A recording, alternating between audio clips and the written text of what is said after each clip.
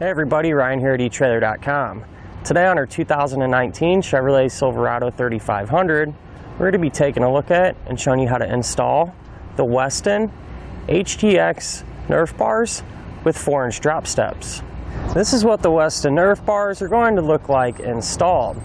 Now keep in mind, these do come in different lengths, so be sure to check our fit guide.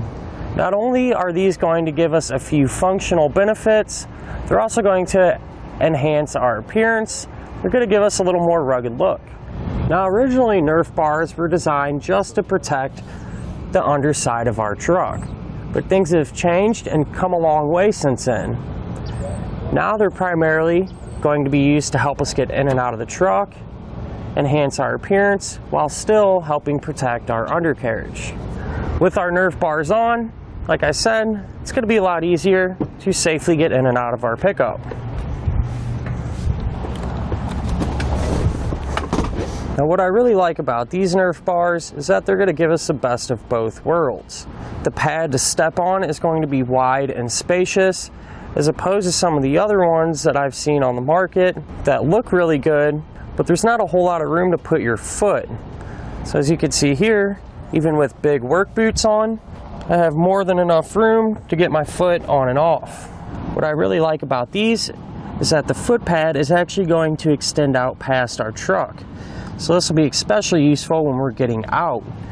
You don't have to search for it like some of the other ones. You can just put your foot right down on it.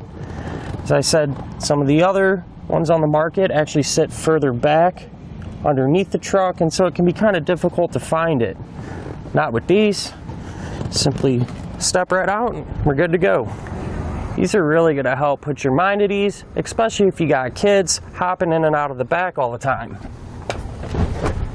Now all the friends that you're going to pick up are going to have a nice easy time getting in and out of your truck. So if you're tired of stretching way up in your truck to get in and out, these are going to be a good option for you. Now these are a pretty straightforward and easy install, so if you're that type of do-it-yourselfer, you probably wouldn't need to take it to a shop to get them installed. If you're shooting more for the appearance aspect of the Nerf bars, a nice touch to match them would be a grill guard. You can find those on etrailer.com. Many of our customers have personally reached out to us and said that they really like the clean look of these and that they get compliments on them all the time. Now one thing I personally like is how they added this extra step here towards the back of the truck. That's going to be nice because we can get on and off of it to help us gain access to the inside of our bed. To begin our installation, I went ahead and laid out all of our brackets and hardware that we're going to use to secure the running board. Now I'll go ahead and walk you through one by one on what bracket and hardware we're going to use for each mounting point. The first one we're going to start with is on the driver's side front. The bracket that we're going to be using is lettered A, and how this is going to sit is actually inside of the frame rail. It's going to sit flush against. There's going to be a well nut in the frame right there. So our bracket is going to sit on this pinch weld. We're going to put a bolt through to connect to that well nut, as well as we'll set up some hardware to connect to this opening right there. What we're going to do before we put our bracket up is take a nut clip and actually clip it onto the pinch weld and line it up with this hole.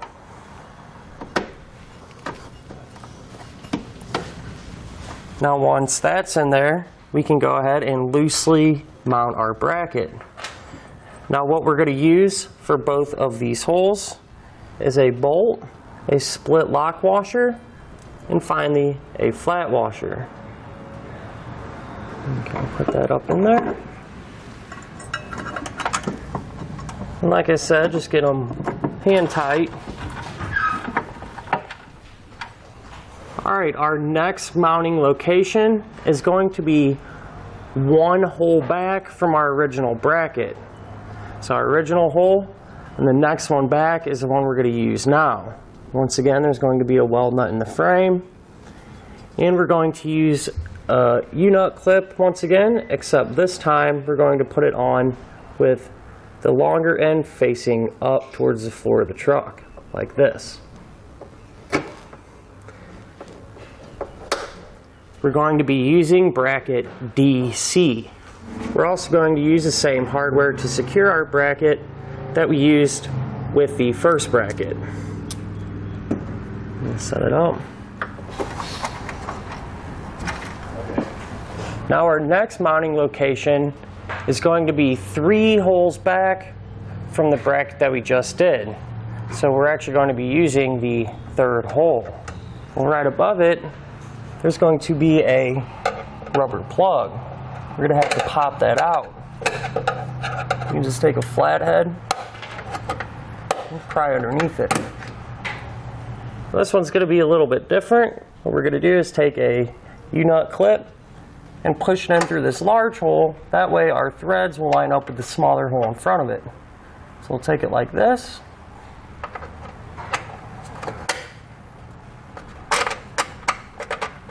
And just push it in. Now we're going to take another U-nut clip and put it over our hole, just like the one we did before. Now with all that in place, we can put our bracket up. Now the bracket that we're going to be using is bracket B. Once again, the same hardware from the other brackets is what we're going to use to secure this one. For the very last bracket, we're going to have to do a little pre-assembly. The bracket that we're going to have to do that to is D14. What we're going to do is set it like this, and then take one of the bushings that comes included. These just pull apart. And what we're going to do is feed that into one of these holes. We'll start with this one.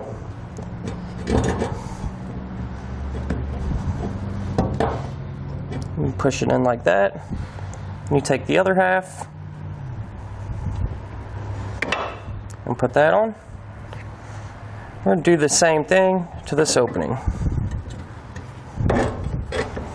Now what we're going to do is use these large washers and these 2 long bolts.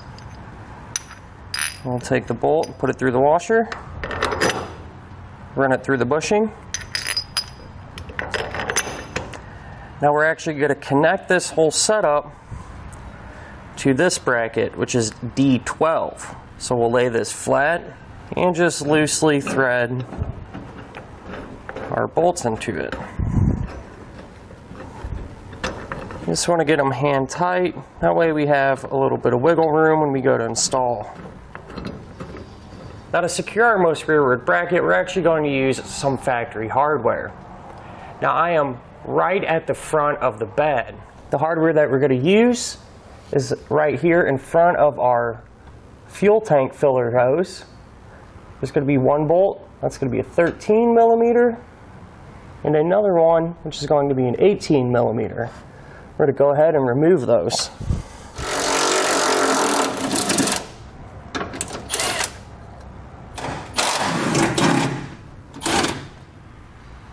Now we can take our bracket and put it in the place of where we just removed our hardware and re-secure it with those bolts that we just took out.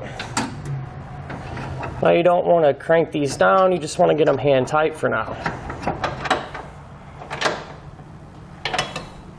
This is what our brackets are going to look like loosely installed. Now we're at the point where we can attach our running board to the brackets. Now I'd like to point out how we're going to do that. Along our running board, we're going to have threaded holes just like that. And that's what we're going to use to attach our running board to the bracket. Now all these are going to use the same hardware, which will be a bolt, a split lock washer, and finally a flat washer. So what we're going to do when we're holding our running board against our brackets, we're actually going to thread our bolts from the inside into the running board, like that. Now with an extra set of hands, go ahead and pick our running board up and get our hardware started and hand tight. We'll get at least one bolt in each mounting location. That way the running board will support itself while we work on the rest of them. Now since our running board is in place and we have all our hardware in hand tight, what we're going to do is just loosely tighten the bolts that hold our bracketry to the running board. Now you don't have to crank on it. more or less you just want to draw everything together.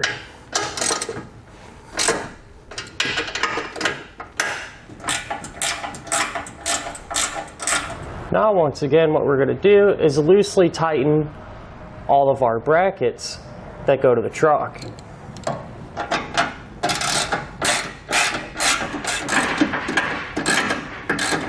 Now for the most rearward bracket, what we're going to do before we tighten the bracket to the frame is snug up our bushing bolts.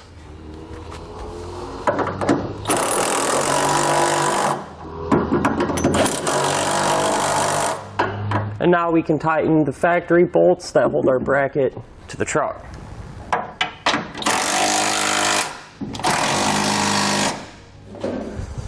Now with all of our hardware somewhat tight and secure, we can check and see if we like the placement of our running boards. Here ours looks good. If you don't like your placement, what you can do is loosen your bolt where you want to make that adjustment and move it either way and re-secure it. But since we like ours, what we're going to do now is torque all of our hardware down. Now using a torque wrench, we can torque down all of our hardware. You can find the proper torque specification listed in your instructions.